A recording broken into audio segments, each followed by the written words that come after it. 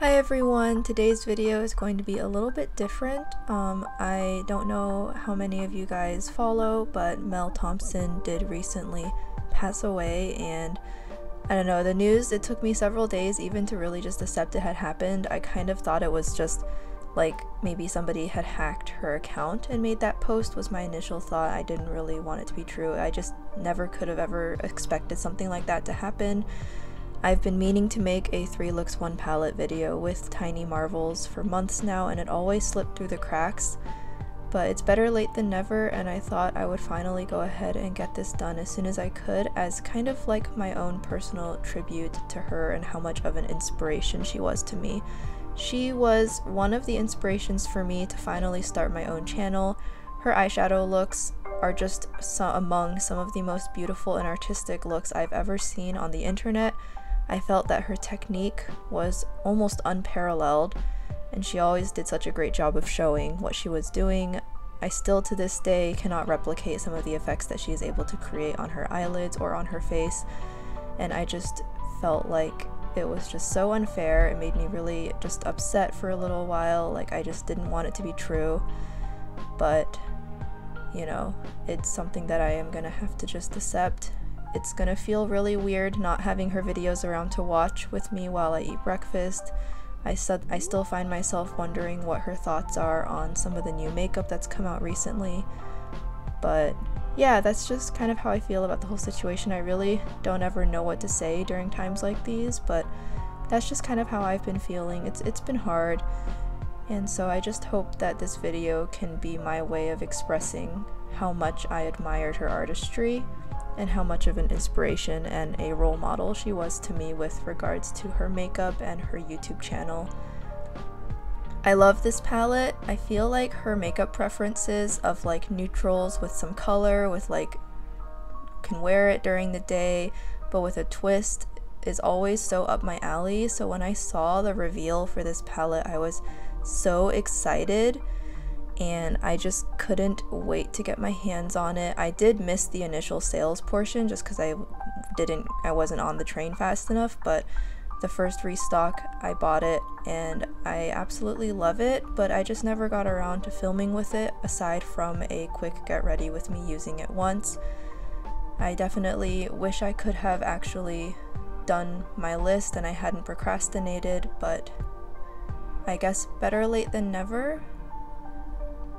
I just love this palette so much. If you guys have watched my recent Motherships video, you'll know that when I was mentioning why I love the Motherships so much, that it's because it is comfortable and easy, but at the same time can create really fun and unique looks, and I felt like Tiny Marvels sums that up really well. Plus, I had never tried Sydney Grace before this, so her collaboration with Sydney Grace was what revealed to me the amazing quality of Sydney Grace's eyeshadows.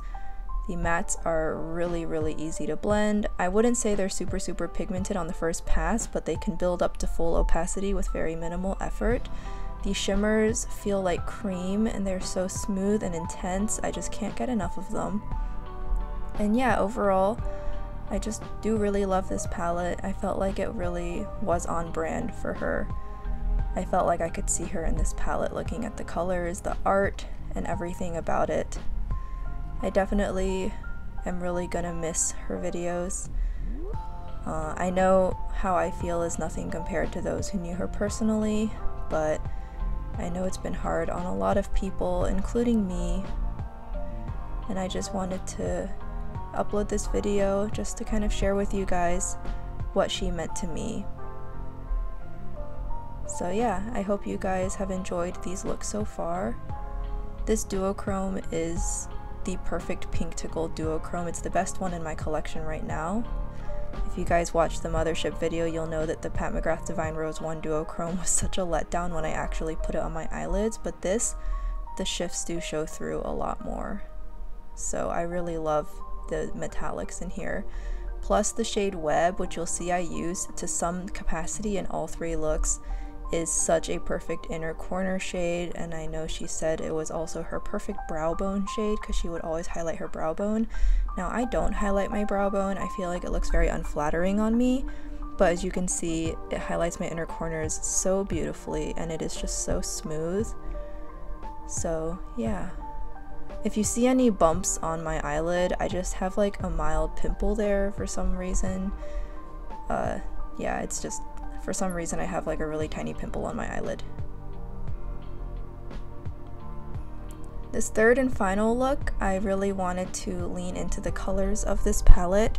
So the purple actually develops darker on the eyelid than it looks in the pan. I'm not mad about it. I personally think it looks quite nice, and the purple can come through on my skin without looking like I bruised myself, so I definitely appreciate that. And then I'm gonna mix it with the green, and this is just creating a really floral watercolor-ish look. I know I remember how much Mel loves flowers, and for example the vintage rose from Give Me Glow, which I also bought because of her, and it's so beautiful. I need to film with that sometime too. So this look definitely kind of reminded me of how much she would say she loves flowers.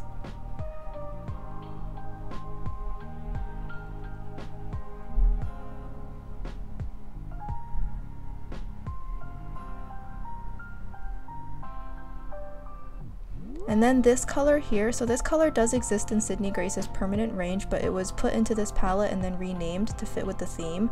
And I think Scarab really is the perfect name for this, because this is so reminiscent of a beetle's shell, and you can see how beautiful of a duochrome this is.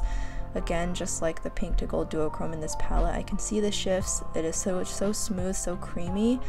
It's just so perfect. And then I take more of that purple to blend it on top just so that it can show through again. So you can kind of see I'm using a lot of different colors in this look. I really just wanted to try something a little bit more colorful for the last look that I'm using this palette for.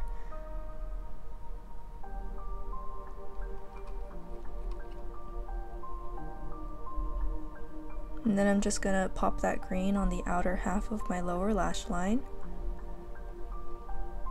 And then I just wanted to try using a different color just for the sake of it on my inner corner of my lower lash line. You can see here it's really pretty.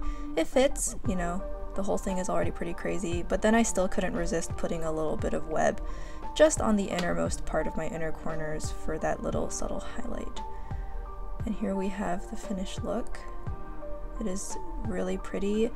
I chopped up some lashes and put them on kind of spaced apart to kind of give off a fairy lash look. I picked that up from Pony's video. It's definitely not the greatest, but I'll keep practicing. I hope you enjoyed this video.